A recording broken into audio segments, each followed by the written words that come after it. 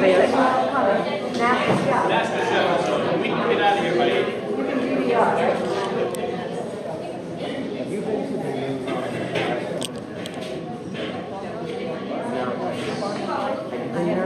I went there today. I had what's called four sliders and Parker House. Each was very exciting. 4 cents. And I don't know the chef, but I mean, I used to go. It's like, wow. It's nice.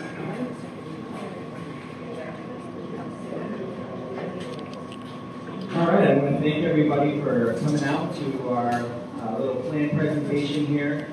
It's a very exciting time for Orange. What this entire presentation is going to be is kind of an accumulation of quite a few years of work, of planning work that has been gone over and developed this type of vision for what downtown Orange can become and is on its way to becoming. And the way this all kind of came about, I've been talking to Redevelopment about helping out in Orange in any way that they can, and they stepped forward and funded this entire planning process. And they were able to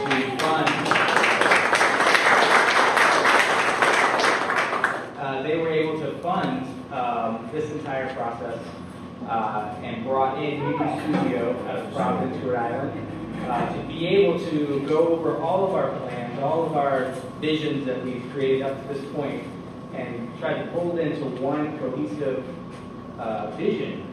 And I haven't seen it yet, so I'm very excited to see it myself. There are some seats up front here. If anybody, I see at least 4 or 5 empty seats in the front here. If anybody needs a seat. So, actually, well, we're gonna. I don't think everybody knows who you are. Okay, sorry about that. I'm Kevin Kennedy, Director of Community Development for the Town of Orange. And I'm basically just going to hand this over to people who are doing a lot of presentation here. But this is an exciting time, and actually to start off, why don't Elizabeth, want to come up and say a couple words just about kind of mass development's involvement and up to the process as far. When we got the call from Kevin, we were delighted to come out and to use our technical assistance cities and towns program to bring Union Studios here to really help Orange make a great leap forward and begin to implement all the wonderful ideas that have been put forth to date, and as Kevin said, put them into a cohesive vision that you can start to implement year by year and have Orange reach its full potential. So Mass Development is delighted to be here, and we look forward to the presentation.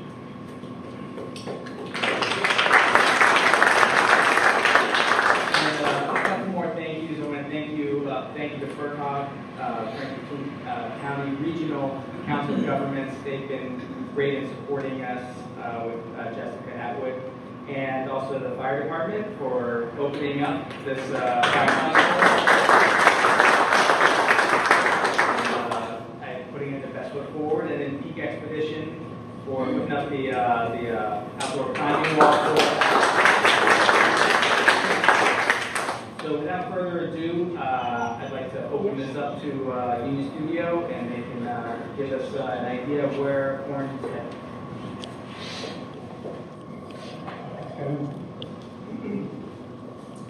Again, my name is Don Powers, and this is me. You can read my bio. I'm here with Jeremy Lake, who's an associate in my firm, and he is definitely the brain behind this operation, this operation.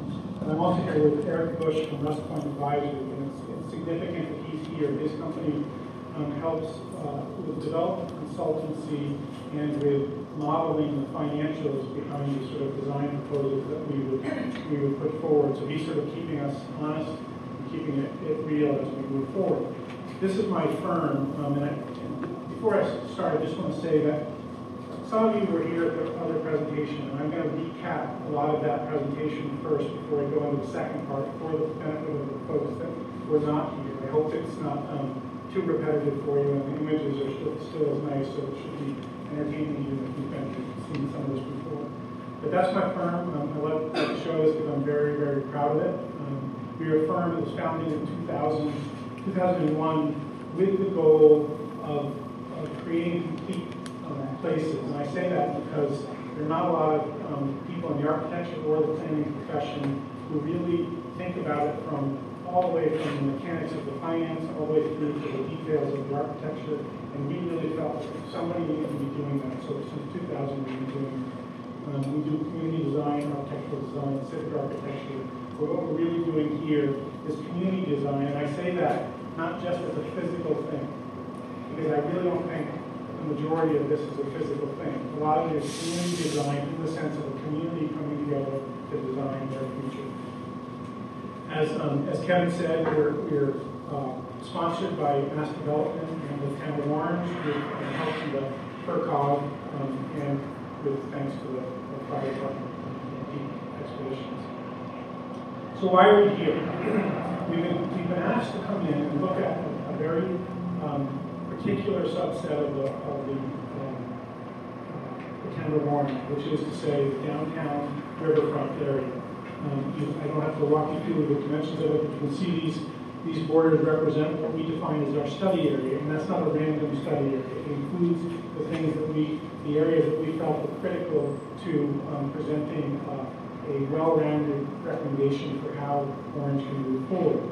Just to locate you, there's the river running down the middle, north Main Street to Town Hall, south Main Street to King Street, out to Rodney Hunt Mills, and to West Main Street to the Orange Innovation Center, and East River Street to Barricade Park, West River Street to Rose Valley. Just to put it in context of where you are, one of the things that we note is that when you have such access to Route 2, we have access to the airport, Route 2 right there, North Main Street, South Main Street, Athol, and Depot, the Orange Municipal Airport, which is a big asset that the community could build on. We said last time, and I say again, there's got to be this feeling in the town of, oh my gosh, not another study. There's so many of these have been done, and these are just a sampling of some of them that have been done. And I'll just point out the fact that you are not alone in having this kind of complete fatigue about not another study. There's every community we've worked in, every single one of them, takes a decade at a minimum to kind of gather their thoughts, to marshal it, to accept the problem, to move on from where they were to a plan. So this master plan fatigue that many of you might be experiencing, every community experiences. These are just some of the communities we've worked in: Newburyport, Sandwich, Mass, the Cochico waterfront in Dover, and collectively, on this one up here on the left, I point out that the first master plan that was done for Newburyport was done in July of 1972, and they still haven't done anything to the waterfront. So all that's just meant to make you feel better about the fact that it's taken a while to get to a coherent vision for what might be coming. So the process, what have we been doing? So obviously something led up to this final presentation. For those of you who weren't at the last one, I'll just go through it. We've been on the ground here since March, and in a series of steps, we met with key stakeholders, and that doesn't suggest that some people are more important than others, just that there are property owners that are very critical to anything that would happen on the downtown riverfront, and we met with all of them to understand what their considerations were. We had preliminary discussions with those folks, and we essentially dove deep into the reams of data and from past studies that have been commissioned from various sources and have taken various approaches to what the problem and what the solution of Orange is. And a lot of our work is collating that and reaffirming all of that. So I'm not going to go through these, there's no need to, but almost every idea that we will be presenting tonight has been present in these studies before. We said before when we came here that we were essentially going to collate and prioritize all the good ideas that have come before us. I think we've added a couple of new ones, but primarily we're trying to lead through and help you figure out a manageable next step. So these are just some of the ecotourism, the town of Orange master plans, the design assessment, community needs survey, and then all the ones that Kevin Kennedy has done. So that gives you a sense of the effort and the thought and the commitment from a lot of people that have gone into Orange. In April, we met with these local business owners and town officials. Gary Moy, Sean Ashcroft, Paul Anderson, Brianna Drawing, Bill Goodman, and then a number of town representatives to talk about what they saw as the impediments and incentives for it to work. So out of this came some major themes, which I'm sure those of you who have been to these sort of things, you've heard this before, but beautification. Downtown Orange needs to be a attractive destination for residents and visitors. Revitalization. Diversification.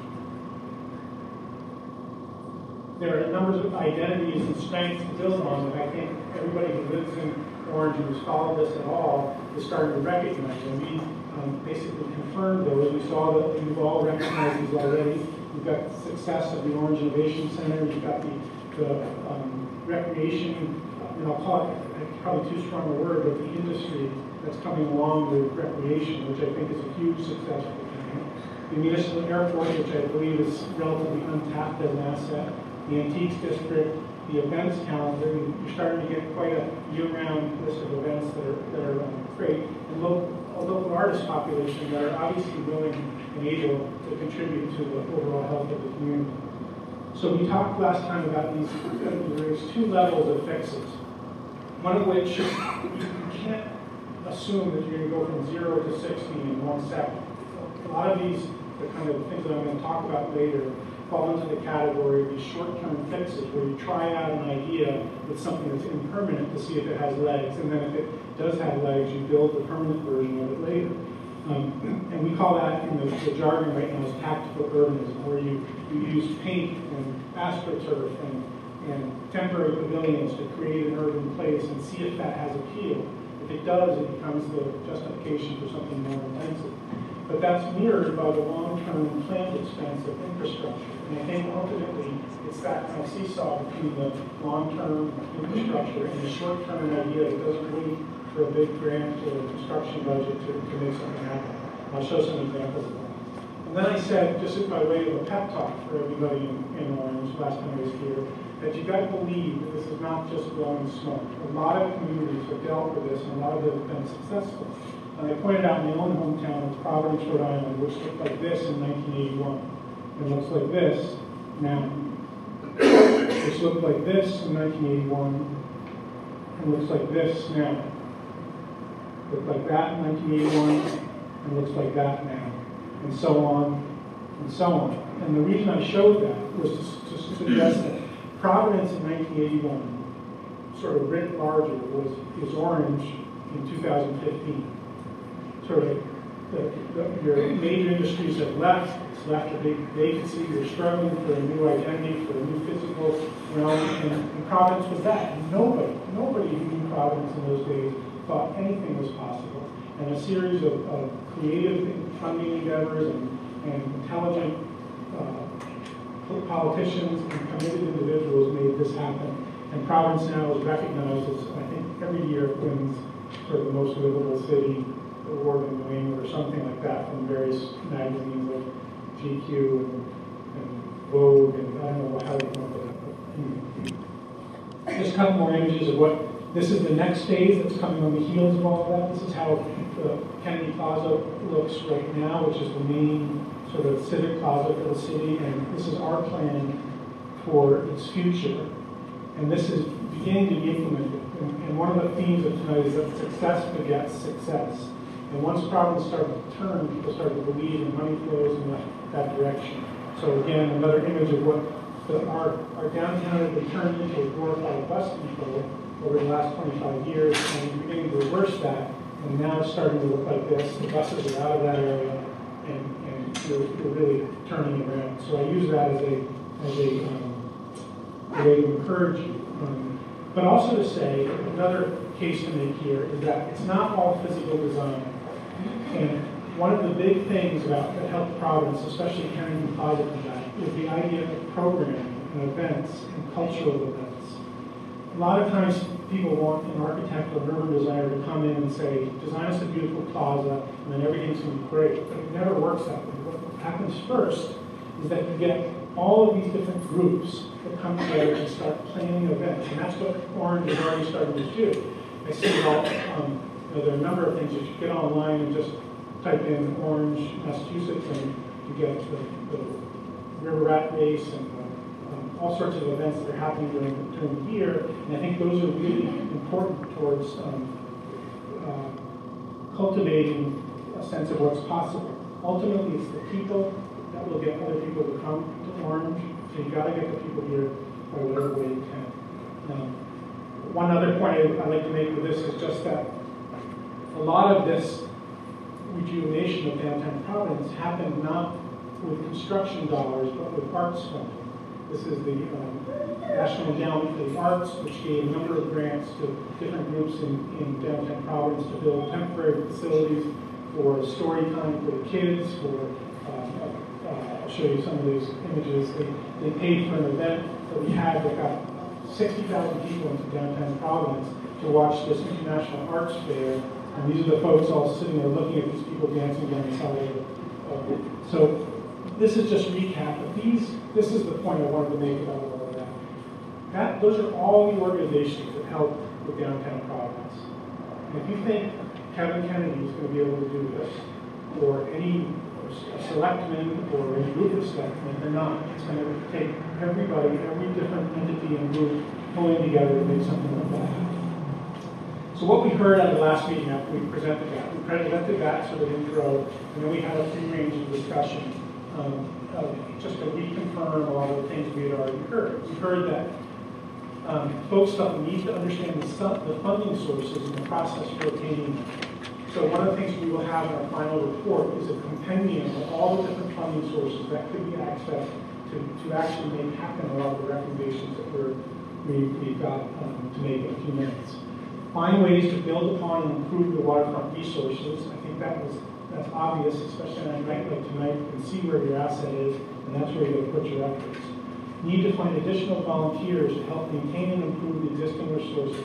Everyone can play a part, and it's a bottom-up effort. And there's already actually quite an organized universe of volunteer groups in the Quabbin Valley, and I think that Orange needs to focus in particular on focusing, organizing, and having a single point of contact for those groups that are here. Build on the momentum of recent efforts, including beautification of the park across the way and the river. Find ways and incentives to attract new businesses, both large and small. The boathouse is an example of something that's thriving and has brought a great deal of quality of life to the town. The Orange Innovation Center is something that people always mention when we talk about successes in Orange. And find ways and incentives to get the current owners to reinvest. That's something we've got a specific recommendation on how we can do that. So what we said we were doing moving forward when we left this meeting last time, we said we would consolidate and prioritize the previous studies. We would add our new ideas, and I said sort of, not pessimistically, but maybe not optimistically enough, that we wouldn't have too many more ideas because everybody already had the good ideas. I think we've had some, and we'll add those to it. And we would present the most important ideas with the first steps for people to actually do something. Because one of the, and you know this, one of the phenomenons of these sort of community studies is you get all excited, you come to this final presentation, there's some great images shown, you leave, and there's just this dissipation of energy, nothing happens. And it's because it's so overwhelming, nobody knows where to start. But we're going to leave you with a number of first steps. We're going to talk about them generally tonight, they will be listed specifically in the final report.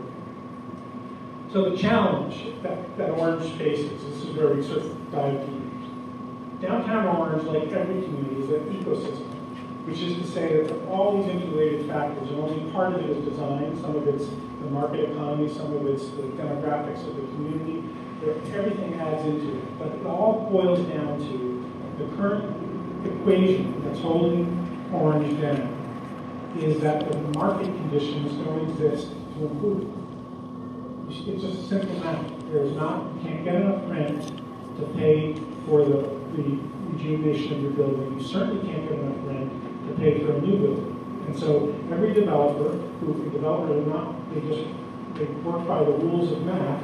They come in, they look at the equation, say it's a nice place, but I can't get the rents I need to do anything. So it sits. And anybody, local business owner who owns a building says, you know, at this moment in time, I couldn't get my money back, so I'll just wait until the market changes.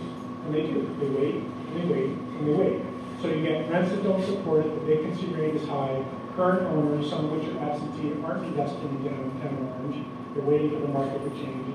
And because of that, the current physical setting, not all of it, but a large part of it is undesirable for potential retailers who don't have an emotional tie to Orange to begin to. It's like this. You've got this vicious cycle. You've got an undesirable physical setting, which results in a lack of a sense of place. Business owners, so they have to hire people, or they have to create a retail operation that's going to attract people. To do that, they want a sense of place, a sense that there's some reason for people to come to Orange. Well, in the current setting, we don't have that except in isolated pockets. So that creates limited activity and limited spending, which reduces high vacancy, and that produces low rents when the market's not demanding it.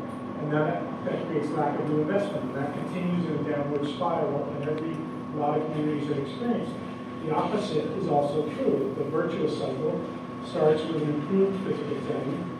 Now you get a sense of place, and people start to notice that. And I would say that a night like tonight, with the boathouse and the river, you feel the potential of a sense of place here. It's not quite there, but it's there in moments around events, but it's not, nobody yet is coming because someone says downtown Orange is absolutely beautiful. But they could. So you're generating a sense of place, that's increasing the activity, increasing the spending, not from people because they're philanthropic, but because they see a financial opportunity. You know, people are coming to Orange, maybe we should open a cafe, maybe we should open a restaurant. And that starts to reduce the vacancy rate, which raises the rents and creates an influx of new investment. So that, I won't make any bones about it. Reversing the vicious cycle into a virtuous cycle is an incredibly difficult task. And if it were easy, a lot of places would have done it. Providence, it took them 50 years before we started going in the other direction. But that's the basic conundrum that Orange faces. So why is that? And I'm going to point out some of the physical flaws in Orange right now that I think could be addressed to change that sense of place. Many of the problems stem from a lack of a strong sense of place. One of them is this idea of a missing key. And all that really says is that if those black blocks are all buildings, you notice that they don't line up into any order that creates clear streets. So automatically you see all these places where you would like to put a building, where there isn't a building. And the result is now you start to see the street defined, you stick all of the buildings at every corner. And why is that important? Well, it's important because pedestrians in a sense of place demand a sense that you're in a place that's bounded, that has borders on the edges. Every good retail place that I know of in the world has stores on both sides of the street. The corners are strong, all the best buildings on the corners, and people not only like to shop there, they like to walk there. So this is a big deal for creating a sense of place. There's an unclear sense of arrival in Orange. I mean, is it there that you arrive into downtown Orange? Or is it here when you cross the bridge and you're at Memorial Park? Or is it here when you're just about to cross the bridge? Where's the point? And I would say if you think of it in those terms as you drive into Orange, especially as a stranger, you realize I don't know when I got there. Am I there? Did I just go through it? Where is it? So that's symptomatic of a real problem because the best places, the places where people want to be, you know when you got there. You know when you're in the center and you want to be there. And if you're not at the center yet, you want to get to the center because that's where the action is. Think of Trinity Square in Boston, in front of the Boston Public Library and Trinity Church. That's a place you know you're right in the middle of that day when you're there. And I would say that Orange is lacking that. So there's a lack of center, that local focus that I was just talking about. This is the inverse of that last slide where I took all the buildings and I made black blocks out of them. In this slide, I took everything that wasn't a building and made black out of that. And I find a place and find something that feels like you say, centered. It's a bunch of Legos scattered on the ground, and I just contrast that with something like this. This is the map of Rome. I don't need to get too esoteric and comparing it to Rome, but there's, in this case, all of the space that's building is white, and the places that are left over, the public spaces, are black. And you can see immediately that it's a series of connected places. It's not this kind of wide open space with no definition. Everything is formed into a public place. And contrast that with downtown Orange. And I'm only saying that because it matters. It's not because this is an architect's, trying to lecture you on architecture. I'm saying that the kinds of places people want to be have this sense of definition and closure. The streets are too wide. That's another risk. If pedestrians can't get back and forth across them because it's dangerous or because they're just too wide, they don't want to be there. And the sidewalks are too narrow in many places. There's no opportunity for the stores, whatever stores there are, to spill out onto the sidewalk. So these are a bunch of physical characteristics that I think are holding Orange back. And the good news is those are the ones that are most easily changed. But what's going right with Orange, and the exceptions to those things that are going wrong sort of proves the rule. We've got the little moments where people have put out flower boxes and a kiosk, and that little moment suddenly says, okay, somebody cares about this. Notice how those flower boxes make a corner. A lot of about making a pleasant place of eating is marking the edges so you don't feel like you're in the middle of nowhere. You've got the waterfront park, which is a huge success. Little moments of celebration like the Fireman's Memorial and the Memorial Park. So these are examples of what's placemaking that clearly work. My asset, what's the thing that Orange has really got going for it? Obviously, the Riverfront is the thing that you have that we should be working on. Every great view that I've seen of Orange, downtown Orange, incorporates this river. So why aren't there more places which address this river? I just want to point out this. See this slide on the lower right. One of the things these mill buildings do, especially at the bridge, is they create this sense of a place, an outdoor room, simply because the walls of the mills close it. You have a vista down the river to the other side. You have these mills facing it. But the other thing I want to point out is that that's the back of all those buildings. So the biggest asset is the thing that's being ignored the most. So I'll come out to play a little bit more later. But I just wanted to point out that that's sitting there waiting to be dealt with. The Riverfront has been the generator of whatever successes you've had here. I don't mean to say that as a blanket statement. Not every business in the Revitalization Center has to do with the river, but what I mean is that the primary identity that you're trending towards right now is about the river itself. So these places, that slide's sort of dark, so that's the place you've got that from a purely design point of view has the most definition, most enclosure, most character, and the most potential. So the solution to this involves at least 8 areas of focus, but they're all centered on one overall goal, and that's to create a strong sense of place. And the reason why I'm focusing on a sense of place is because I believe, remember that virtuous and vicious cycle, that the only way to change that market equation of low rents and lack of investment, and lower rents and lack of investment, is to work on the primary reason why someone would want to locate in Orange. And that's going to be, at least for the foreseeable future, the sense of place that you can conjure around the river. So I believe it's not just kind of aesthetics to say that the sense of place is what you should be striving for. I believe that's your economic move here for downtown Orange. Focus on the aesthetics because that's what's going to create the market potential. So to make that sense of place, we have issues of beautification, complete streets, and improved connections. That means making sure sidewalks connect, making sure that streets are clear and well paved. Revitalization and renovation, incubating and creating diversity, funding sources and volunteer efforts, community development and marketing. The brand of Orange is very important. Programming and event planning. And so now we'll go through some of those things. And for each of these categories, we'll have a bunch of bullets that suggest things to do, and I'm only going to focus on one or two of them because it would be here all night if we went through all of them. But the sense of place, what we really want to do there is focus town activities and events in the core areas. And as an example, we'll show that you have a farmer's market in town. It's currently not happening downtown. It should be happening downtown. Whatever you have to do to get that downtown, it should be done. We'll show you a location where we think that could happen. On beautification, we're suggesting that there are short-term improvements that should be due right now that will set the stage for more permanent improvements, like storefront improvements, street furniture and planters, parklets. Parklets are a phenomenon that where for a temporary amount of time or permanently, if you just commandeer a parking space off the sidewalk and make a little park out.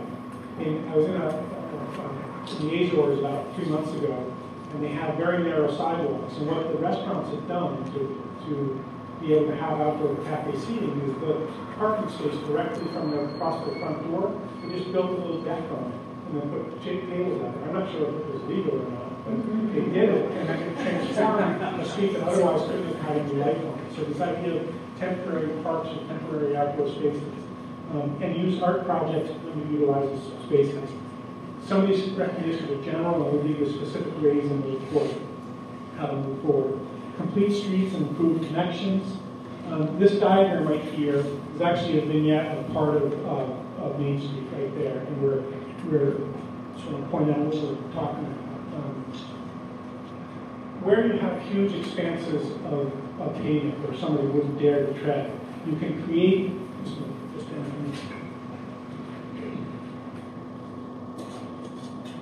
Right now, the sidewalk follows this line all the way to here and goes straight across to there.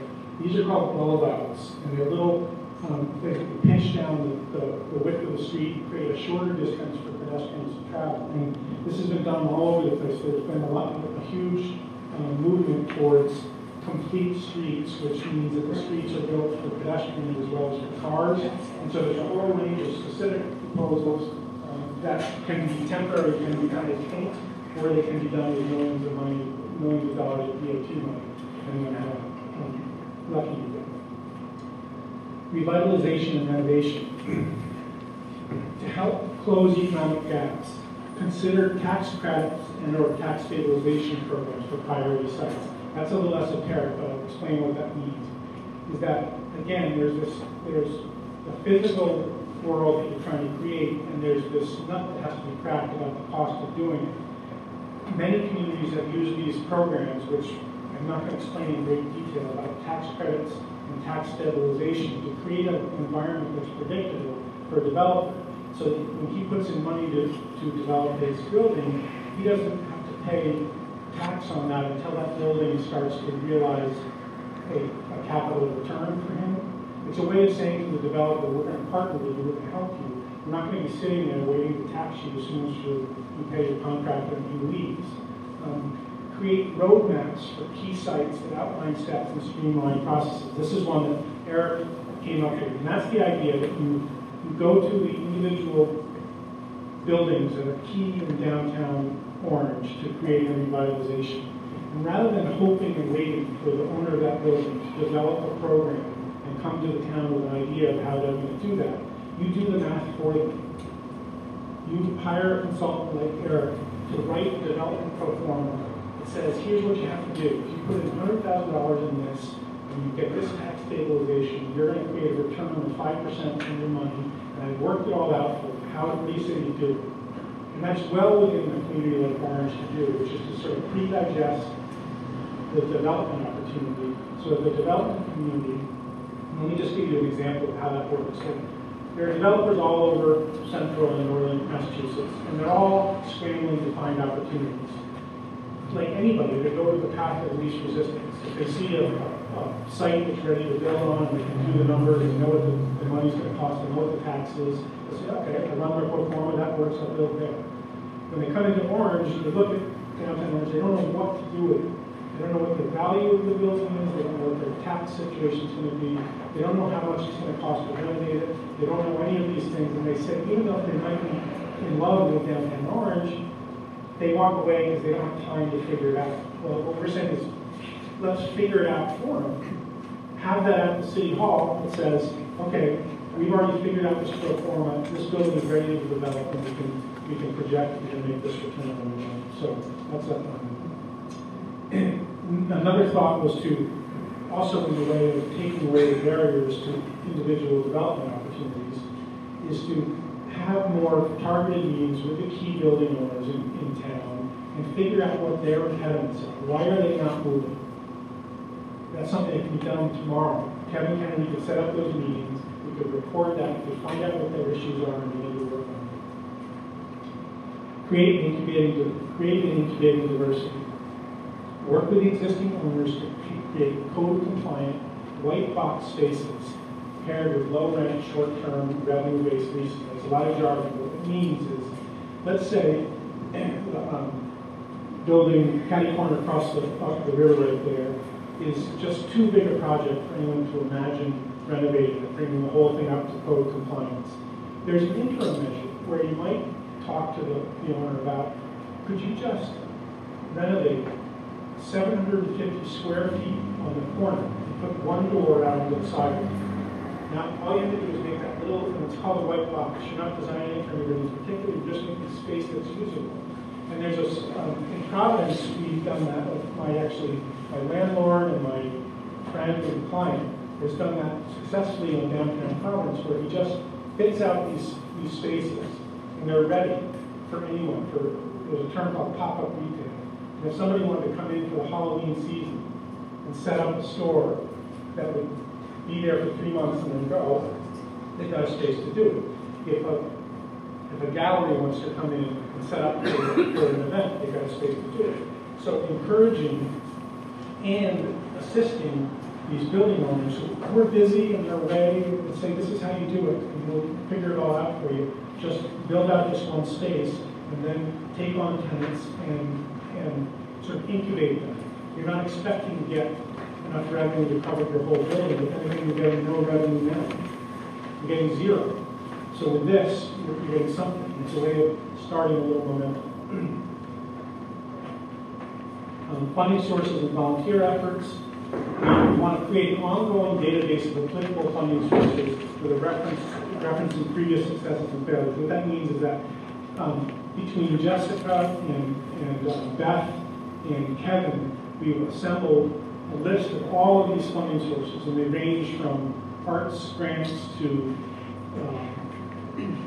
state DOT funding to federal funds to MassWorks, which is a state program that fosters economic development in communities, and having that all in one place so that any idea that comes to any particular group, they can go access that and say, this might be a potential avenue, is a very important thing. So I recognize, just repeat for a second, a lot of these recommendations are not sexy and they're not design-based.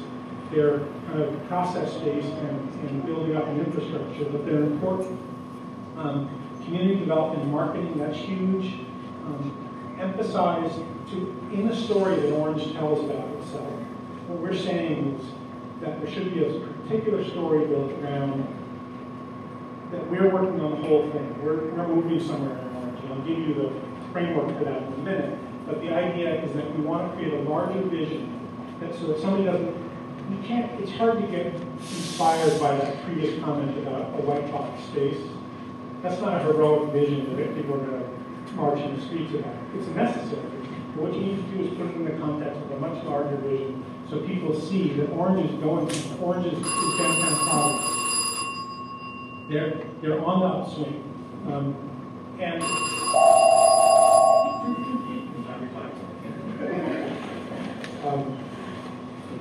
And then this idea that the town website could be the hub for bringing together all the well-meaning people who want to contribute to that. That's a big effort that needs to be done. Programming and event planning.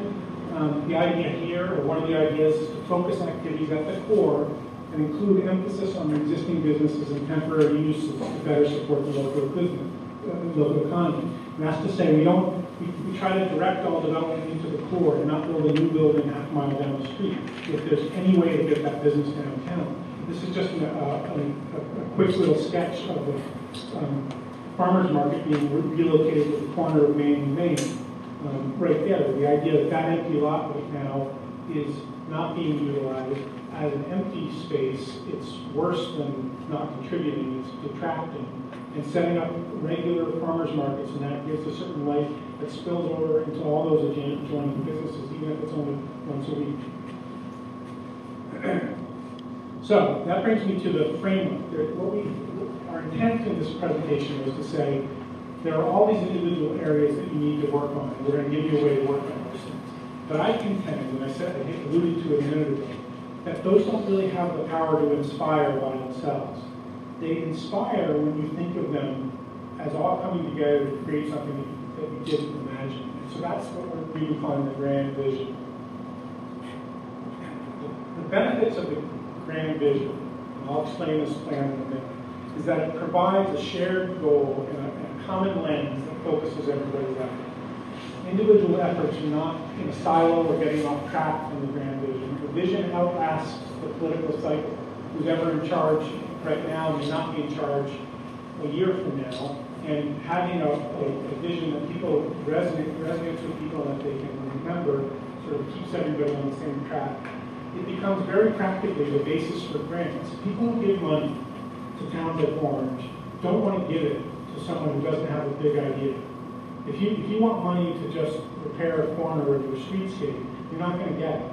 If you want money as part of a whole vision of improving your downtown streetscape and making it more pedestrian friendly and more sustainable, you get a lot of people that are interested. In fact, a lot of grant organizations that give grants won't give it until the community has demonstrated a certain amount of momentum on their own. So having a plan like this in place in a very real sense becomes a document that Kevin can use in his applications for hard money to do things.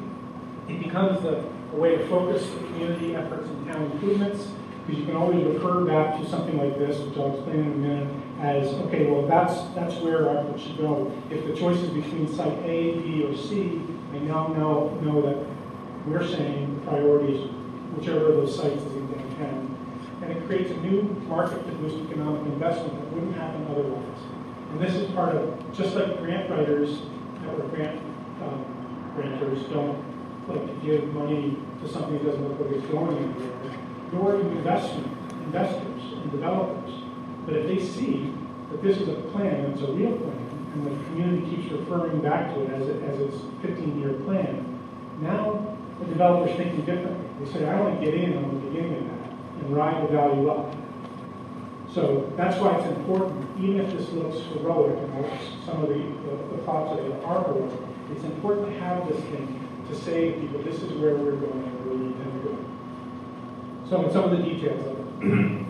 As I said, the intersection of Main and Main, we're showing tabs that show this. A new plaza at the corner of Main and the Temperance Fountain. Right now, that's just asphalt. And that's an opportunity to do that in a permanent way. It can become paved with raised curbs. In a temporary way, it could even be a wooden deck that fills in that area and becomes a setting for some sort of event, whether it be an extension of the farmer's market or some other thing. Streetscape improvements, including what I refer to as the bulb-outs, crosswalks, ramps, etc. All of that, right now the streetscape looks fairly inconsistent and ratty in places, and having a sustained investment in a consistent pedestrian environment is huge to create that kind of space. Infill site, put a new mixed-use building where you have the opportunity to do it, which would also benefit from the farmer's market. The temporary use is the farmer's market right there. Landscape screening at the exposed edges. Remember I said that urbanism and creating a nice place for people to be is about marking the edges and dividing things. Every good urban space lets you know when you're in one place or another, and every bad urban place is where you just don't know. Am I on the sidewalk or am I not? So using plantings to screen the parking and create closure for that is important. Possibly a new site. If the town were considering, for instance, a new library, which I have heard that there's been talk about at some point in the near future, trying to make an effort towards establishing a new library, that would be a location. If you were to say, the we have a location, it's out by Route 2, and more people can get to it. I'll say, great, go ahead and do that. You're not helping you downtown.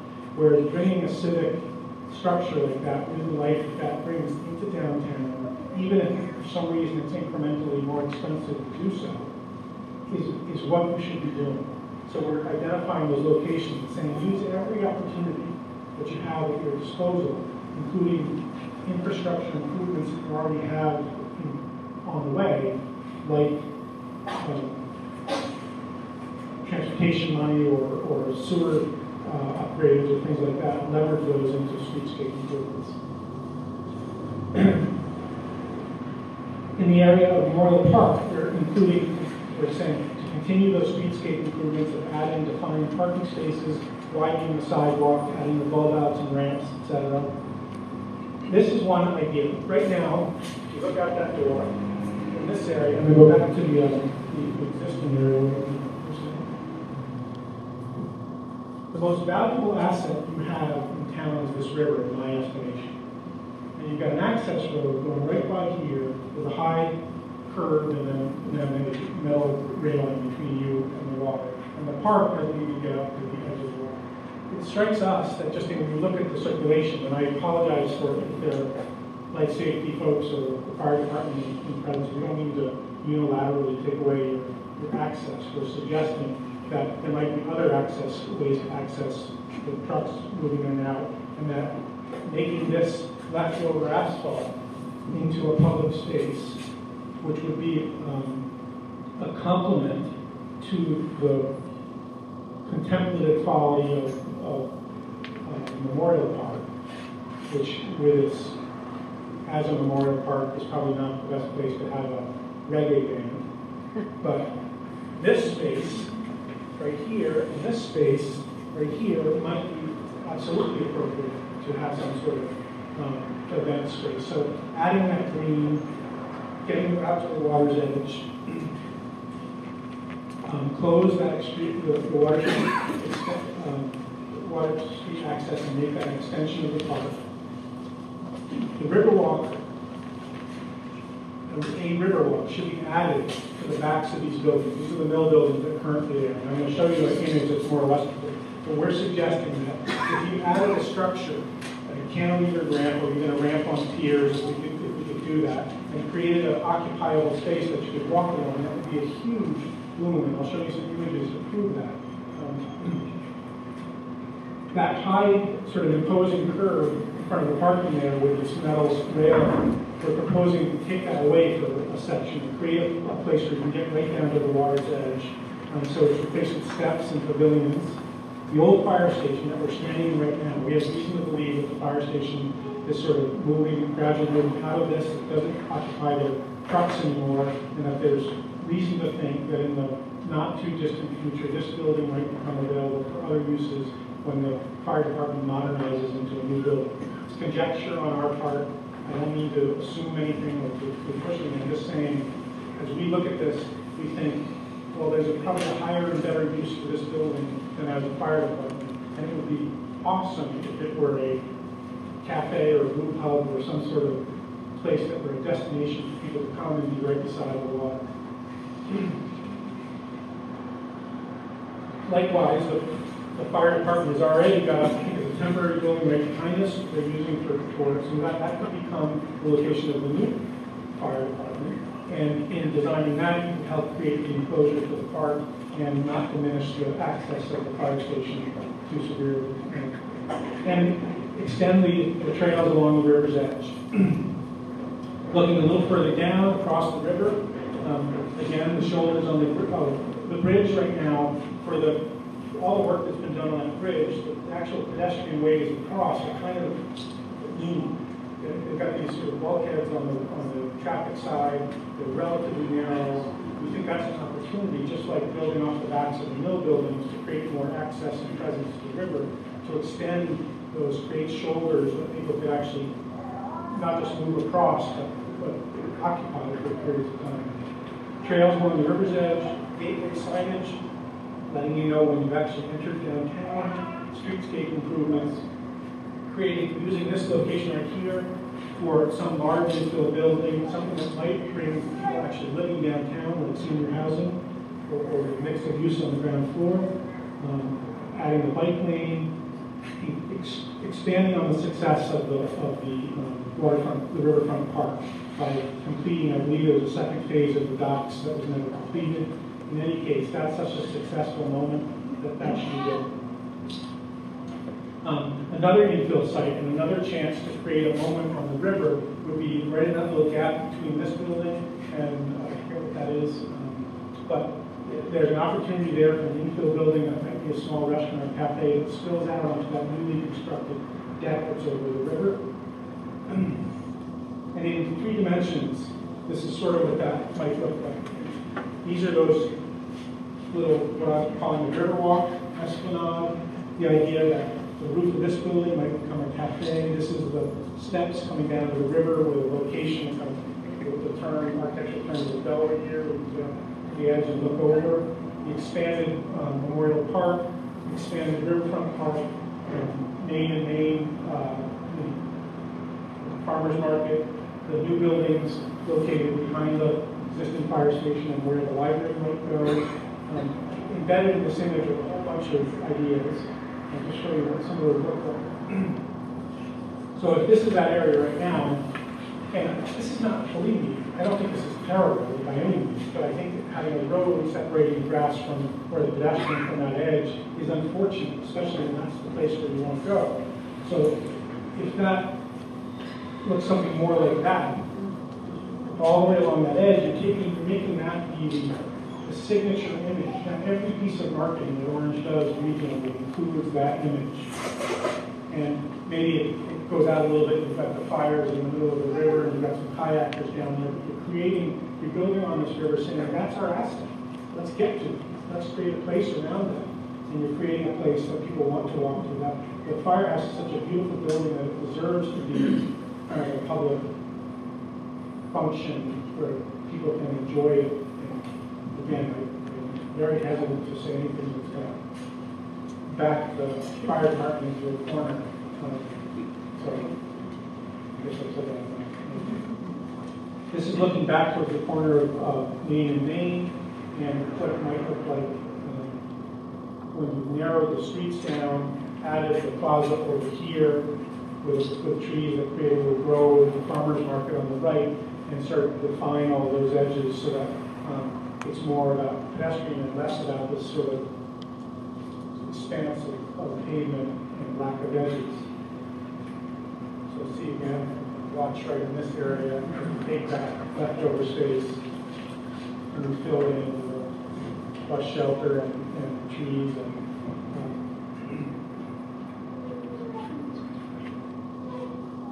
This is just a quick sketch of what it might look like if you took away this and we're looking across at the Riverwalk extensions that are coming off the back of these buildings now.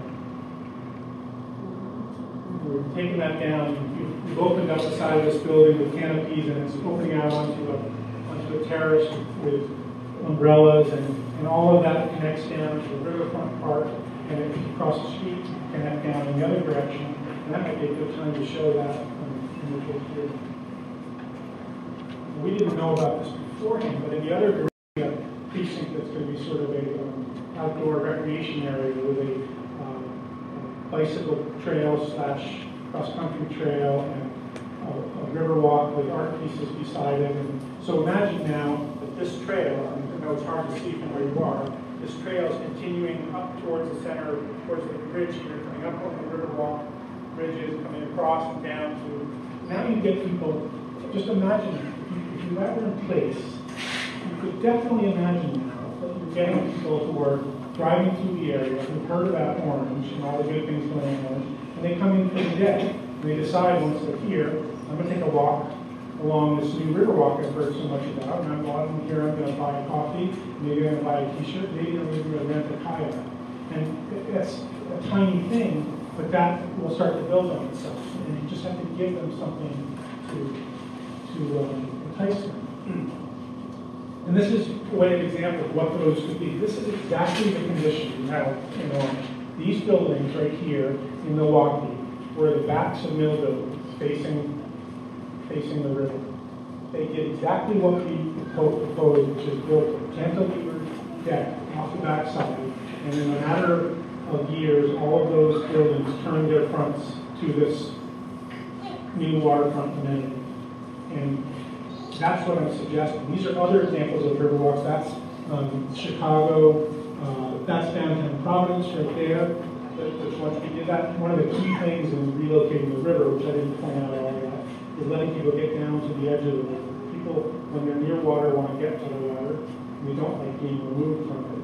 It's just sort of universal. So that's one of the reasons we presented those broad steps down to the water's edge. This is San Antonio.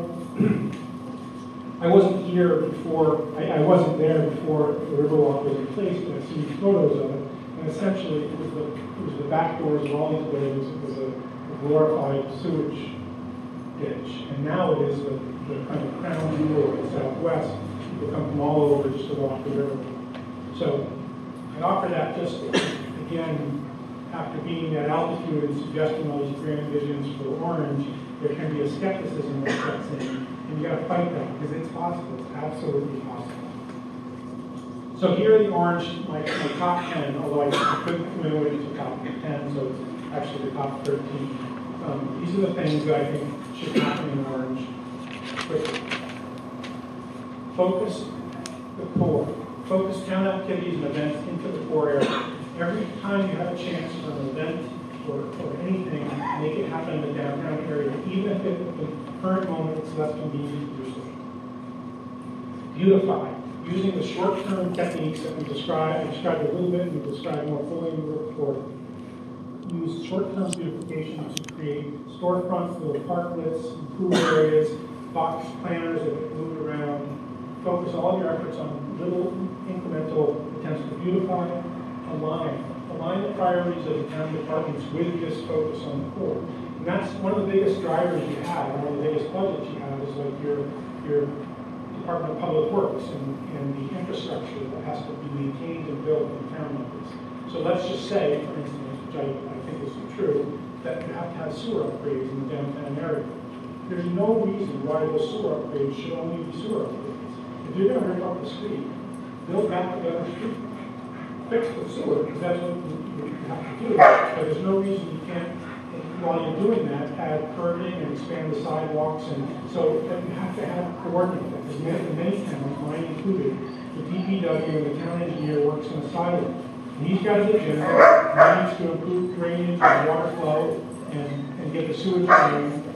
And for him, it might be an irritation to have to coordinate with the parks department on how they do that. But that's what, as a community, you have to insist on, because those are your opportunities. Every one of those times that someone has to put a shelter in the ground for something practical should also be an opportunity for something that helps make the place.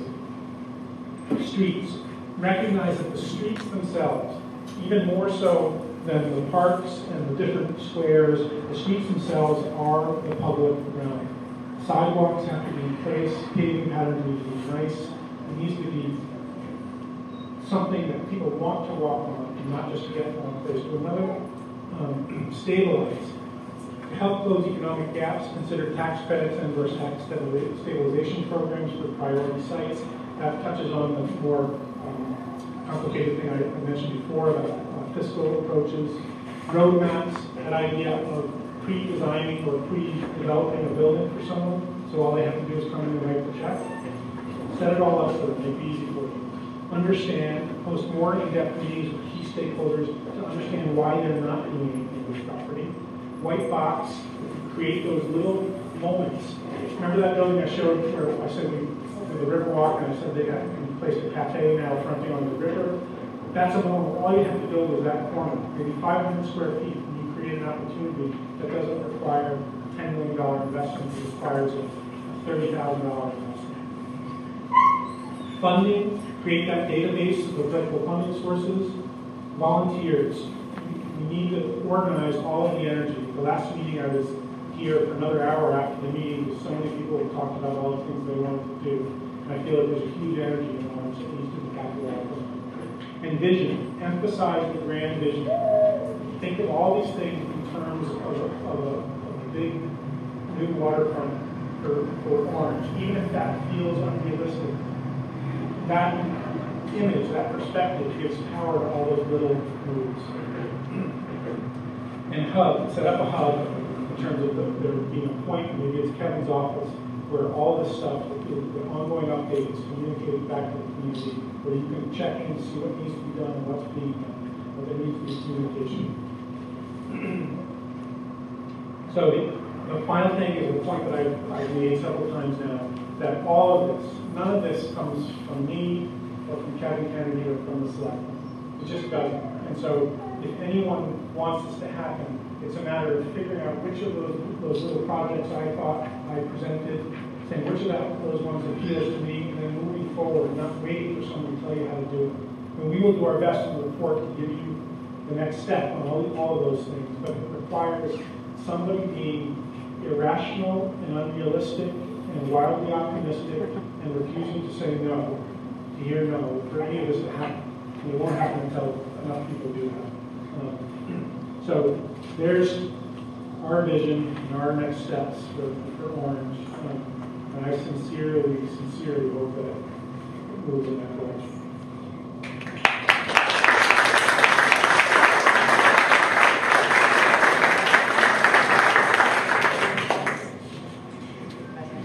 Thank you very much for laying that out. It is overwhelming, but also I think that the report that you're going to provide is going to give us some good steps to move forward one step at a time.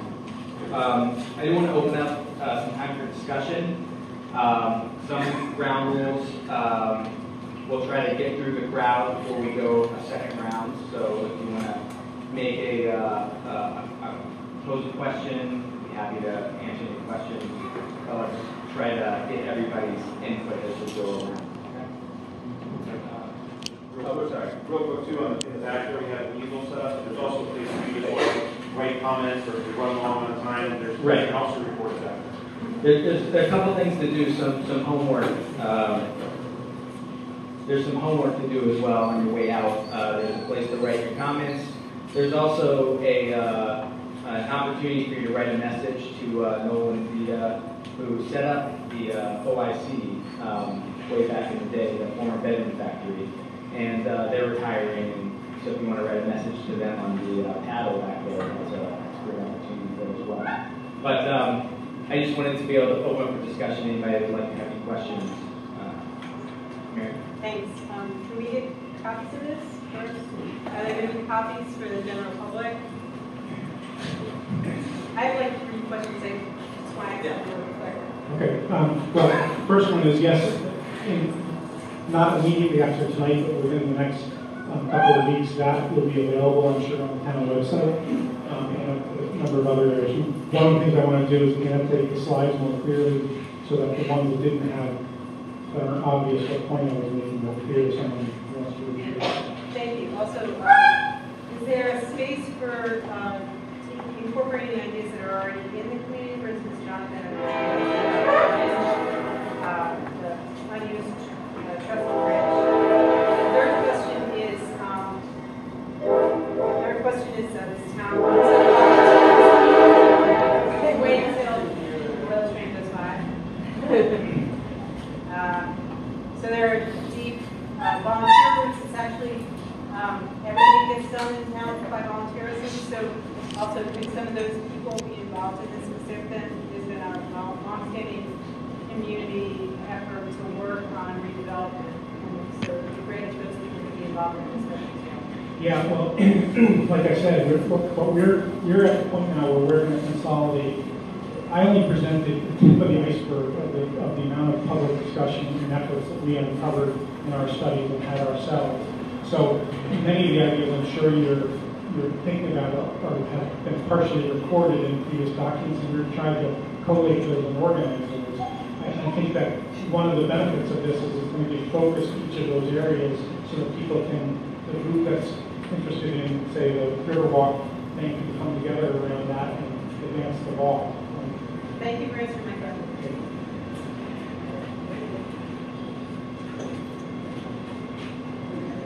Do you have any questions? Comments, thoughts?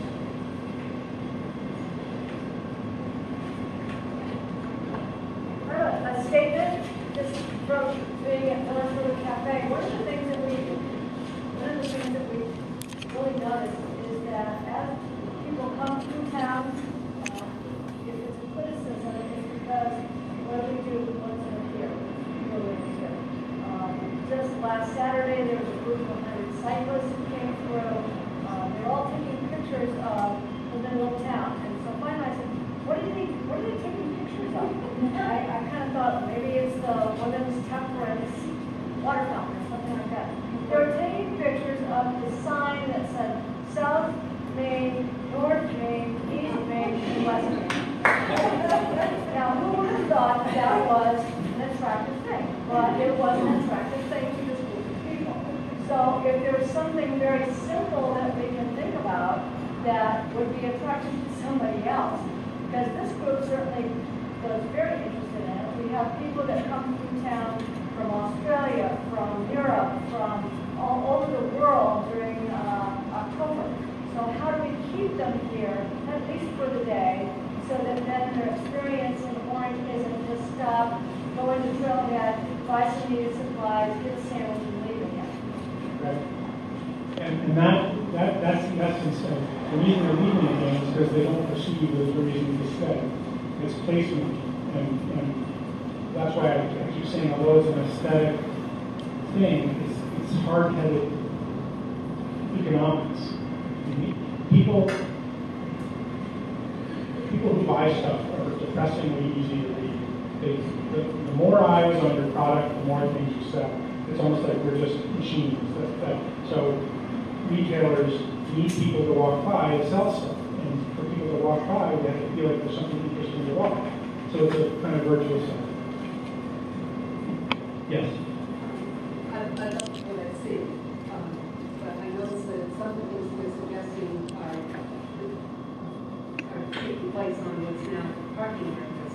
And you didn't really mention parking all that much. I'm wondering if you have alternatives to what you're thinking, right? Well, I have a general comment which is not meant to be as good as it sounds, but you don't want as much parking as you have. No place wants as much. There is no place in the world that you could really want to be where there's enough parking. And it's because they really want to be there. And so, by definition, a place with plenty of parking is because you don't have that many people in eternity. So I always use the example of Home Depot's got plenty of parking, but the only reason you're there is to go to the store and not to hang around in the parking lot. So, but that said, I was being good. I do recognize for a community like downtown Orange to thrive on event weekends, you need to understand the context of parking. One of the ways to do it is so I can find an example that shows by making better use of the streets themselves as parking places. And on-street parking has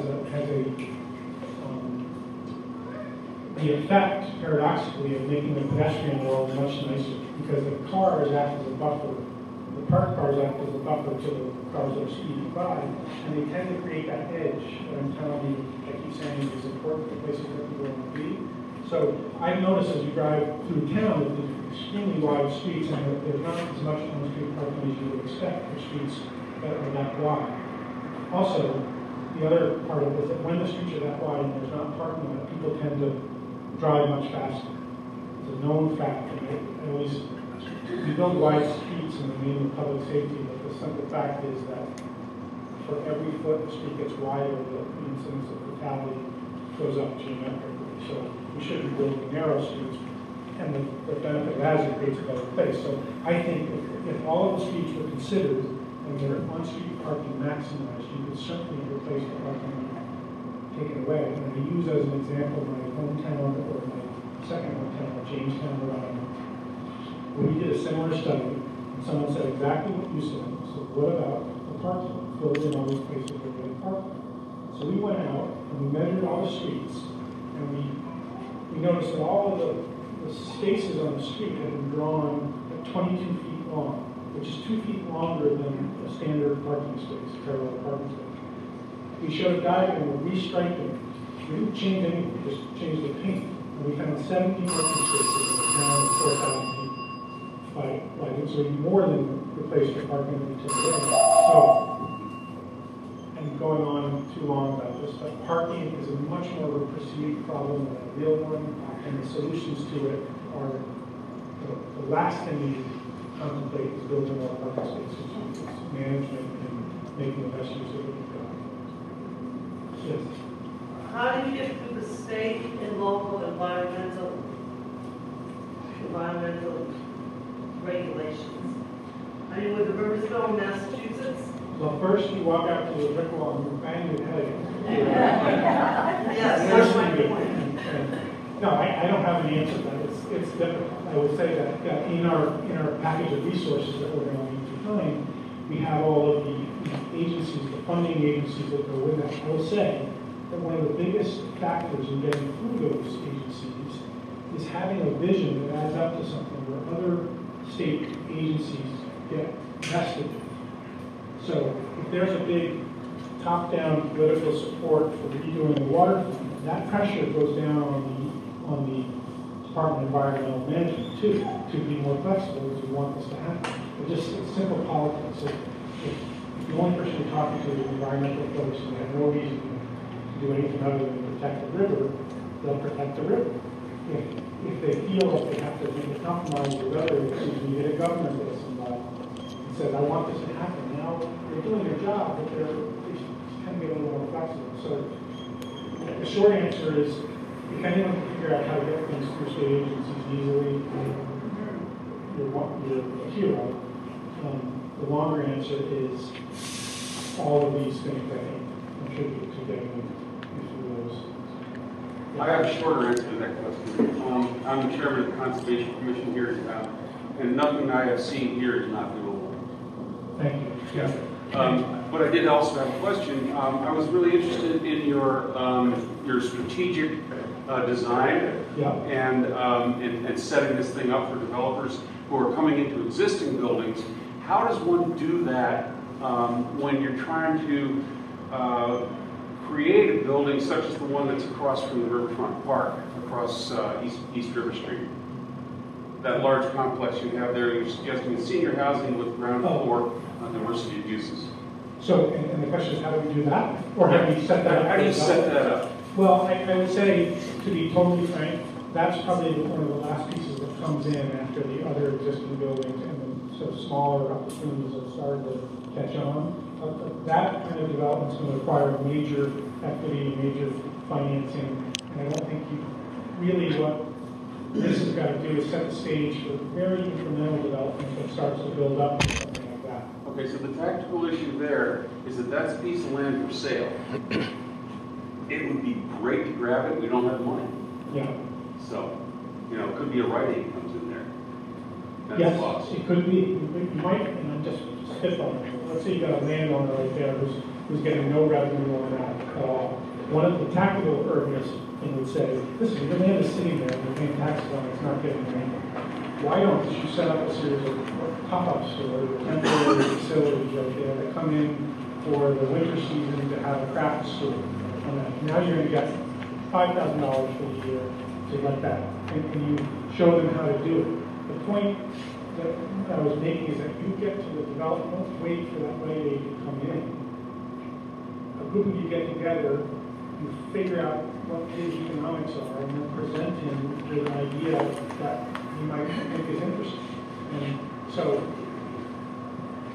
he may be holding out for the Rite Aid, but the Rite Aid wants to come. In the meantime, if you can show them that by using shipping containers placed along that edge with doors cut in and awnings that fold up, and in the summer months those can cater to the river raft event, or you've created something where there was nothing. And one more anecdote. I was at a conference out in Utah where we were talking about these issues, and they took these abandoned rail yards, and with shipping containers, they created like a whole city, temporary city, with shipping containers on stage, and coffee shops that were put into the open ends of shipping containers, and it became this little provisional town for the 4 days we were in town. And it really showed what that place could be with some longer-term vision and investment. And it's that kind of stuff that And I also want to say, even if it does become a right, if you've got a larger vision that your board of approvals can stand behind, get the right aid on the corner, get a door on the street, make sure that it follows the same rules and everything else that you're trying to do here. So even if it's sort of the worst case scenario, this might allow you to put enough pressure on them to try to do it the best way possible, so that it's still supporting your vision. And also, I wouldn't discount the possibility that a Rite Aid could actually be a generator. A lot of people come to a drugstore, and getting those people in creates incidental opportunity for other retail. It's just teaming in the world of mall retail that follows the anchor tenants. Everybody's coming to Macy's, so they have to walk by the Orange Julius to get to the Macy's. And if everybody's coming into town for the Rite Aid, and you built that Rite Aid correctly, that can be a boon. It doesn't have to be, and certainly don't let the Rite Aid people tell you that we have a single model, and this is what we build, or we don't build anything at all, because that's never true. They will build it the right way if you make it.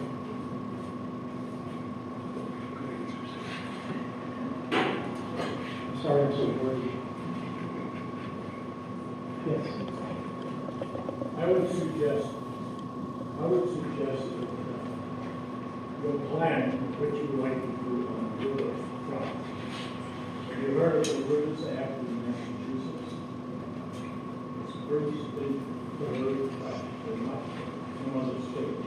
And so if you had a proposed project, for instance, on a lot of benches or what you're doing, contact the Rivers Act people and get their approval. All the walkways along on those outside of those buildings. Yes, I think that's absolutely true, and I would say that there are a lot more hurdles than just that to have to overcome. I mean, anybody who takes this effort has got to do it out of the way as well, because they're going to see 1,000 defeats before they see success. But yeah, everybody's got their threshold. So again, the Conservation Commission administers the Wetlands Protection Act, of which the Rivers Act is now a part. And I'm also an environmental consultant. I don't see anything here that's not doable.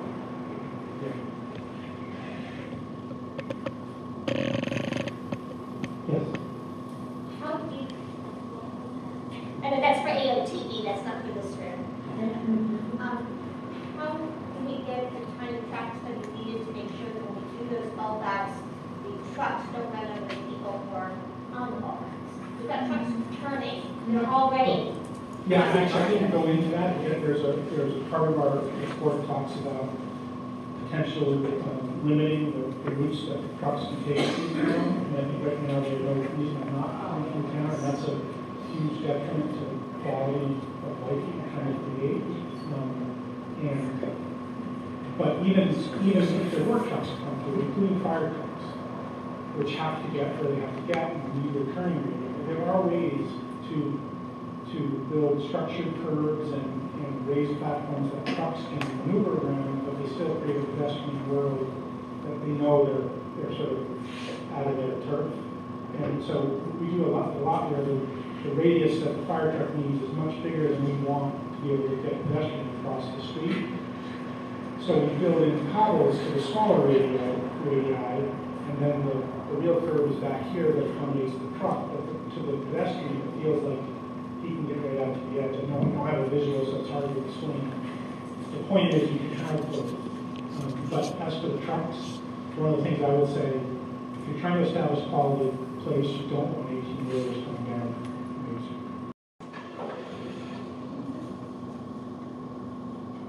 Anyone else? Thank you very much.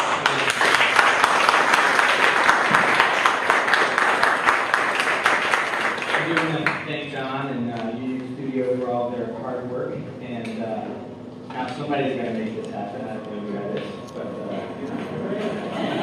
so please, on your way out, please stay, talk to me, talk to whoever. Put some sticky notes on the board back there with some of your thoughts if you didn't have a chance or if you feel like you wanted to express them. And then also make sure you sign the paddle for Noel and Zita on their eating area. Just give them some well wishes after all the hard work they've done at the FOIC. I think it's a great thing to do. So Thank you again for coming. Thanks for the fire department opening the fire station to us. And we have one more. Is there a next step? I am excited about this, but I always hate leaving a meeting when I don't have a next step. And that is the only problem with this. If you get us all excited and it's not a next date or something happen, I don't care what is happening to gather. And I think, is there a plan for the next time? Whether people that are interested want to bring other people in, we get started. But is there another time other than this? That's my question. Our report will be sort of a workbook of all the ideas, and in particular, we're offering a first step on each of the key 10 or 13 points that I put together. We are not coming back I for understand another. that. You are not coming back. So my question is really, what is our next step? What is the next date for townspeople together? I guess, is there a date at this point, or is this the end and we'll just see what happens? There's so many times when we get like this, it's kind of a downer because you all go home and then a year later you're saying what happened to that wonderful time. I understand. And, you know, one thing I made very clear about when Union Street came in for the first time is that we want a vision that we have to have practicals. We have to have things which will start to change things right off the bat. And what they are going to provide to us, they are some of those temporary tactical urbanism things that you will start seeing around downtown. You'll start seeing changes as it happens. We'll start implementing some of the steps that they provide right off the bat. And one of the major steps is we have to start applying to and begging the state for our fair share of investment. That it's time for it to come on this side of Boston and into this area of probably the greatest need in the state. And it's time to get the dollars out here to start doing some of this infrastructure improvement. I am going to set up a site for us to be able to check in on this, to be able to see how's it going, where are we at in the process. This isn't a plan that's going to be put on a shelf and forgotten. We're going to be constantly referencing it. One thing I requested from Union Studio is I want the craziest vision that they've created, which looks like this. And we're going to put it everywhere. We want people to know it. We want people on top of their mind. We want people at their fingertips to know this is where we're heading, this is where we're going. And as bad as it feels like today, tomorrow is going to be a better day. We're going to put it in our kiosks. We're going to put it all over downtown. We're going to put it up when people go to our website, they're going to see this. They're going to see where we're headed. And it's going to be on the forefront of everything that we discuss. And it's not going to be something that's just forgotten and put away. So will there be a regular forum? I guess that is my real question. I get that you're going to do a lot, supposedly. We are hoping for that. But is there going to be a regular forum where people like myself, who are residents here, they want to come and be a part of the 13th step? And I may want the 11th one. And that's the group I want to find out. Will there be regular forums where people like myself can go to, because we know it's going to happen on a certain date, a certain time? Is that going to be part of the plan as well? Thanks. And I'm not speaking for Kevin, I do want to say from experience that I said it maybe too strongly in the presentation, but there won't be that forum unless you push for it. Nothing will happen unless, and I just firmly believe that one person in the city government can't make this happen. And what it's going to take is that somebody pushing, shaking the tree, saying, I want a follow-up on this, and downloading the report and saying, this particular project is my flag that I'm going to pick up and carry into battle, and I'm going to make sure that we have follow-up meetings on how we get that river edge done. So I don't mean to be too harsh about it, but you're right. This will just go sit on the steps, on the shelves, unless somebody gets excited about it. And Kevin's saying that he's going to keep it in front of everybody's eyes, and I don't think he has the ability to advance any one of those things too far without somebody else adopting it. And one continual forum is my offices. Anytime you want to talk about any of this, saying, I really like this idea, I want to work on this idea, I have an open door. You can come in and we can talk about it, and we can we need to set up a committee, which I don't love to do because there seems like we have a lot of committees already. But to me, having working groups is a great thing. We've been putting together the summer solstice Riverfest for 2 years now, and that's not even it's kind of a working group of people who get things done. And I really enjoy working with those kind of groups. And I'd love to put together a group for any one of these elements that you see in this image. Well, I'm willing to start.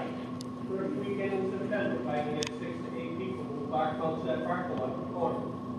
That's awesome. I need 6 to 8 volunteers. I've already got the guys who donate the park lot. I just need help. All right. So we're mulching the parking lot. Weekend after. No, that's dinner by the river. So before dinner by the It would be river? wonderful before Yeah, dinner. before So dinner by the river. the first step is we're going to be mulching the parking lot on the corner of east, south, west, Main Street. So I'll let you know when and where that is. That's exactly what's going to happen. Then someone's going to decide that's a great place, and then eventually they're going to say, you know what, mulch is probably not the best thing. Let's raise some money and pave it. And then you pave it, and so it happens in lifts. And starting is the key. So thank you again. Thank you so much for people who have come out. I want to thank especially Susanna Wicks for coming out, and then Tom Mitchell from Senator Rosenberg's office is here as well. So it's very nice to see the political support. We're going to be having these images in front of you constantly. So thank you so much for coming out. Thank you for